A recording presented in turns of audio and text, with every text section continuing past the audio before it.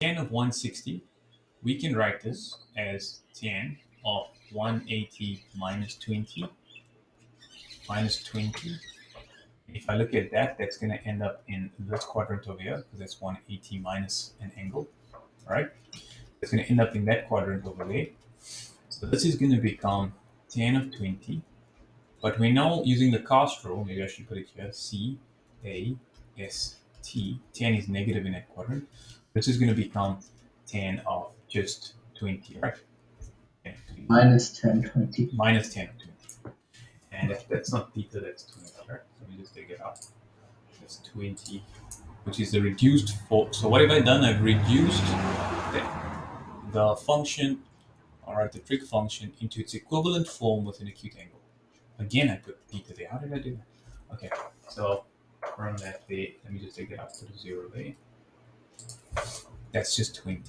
The next one, now I could also go 90 plus 70 over here. I could go 90 plus 70 over here. And we can come back to that in a bit. Let's go to the next one. The next one, I have the option of going 180 plus 10. Plus 10. That's going to be in which quadrant? The 10 quadrant. Mhm. So this is going to become, by the way, this is cos of that. This is going to become cos of 10 negative. But I also have the option of going 270 minus, I have the option of going cos 270 minus 80, right? That'll become 270 minus theta. It's a co-function, so we got to change it into sine 80 and decide negative or positive. And cos, the original part is negative in this quadrant, so negative sine 80. So those two are possibilities for that one. Then you got sine 295, which is going to be sine of 270 plus 25 in the cos quadrant is negative, and it changes into cos because it's a co-function, because 270 and 90 are co-function related.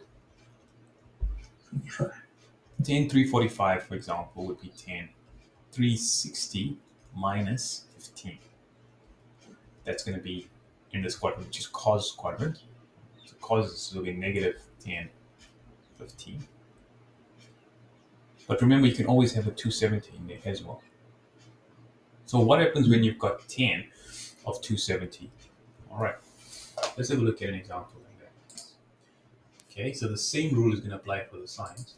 But when you have tan, it's going to become Inverse. cotangent, yeah? And 270 plus an angle is in the cos quadrant, so tan is negative in that quadrant, so it'll be negative cot 75 degrees. The same goes for the first one. The first one will become, you can either say, you can also have the tan of 90 plus 70, and 90 plus 70 is in the sine quadrant, so it'll become negative cot of 70 degrees, so that's 70.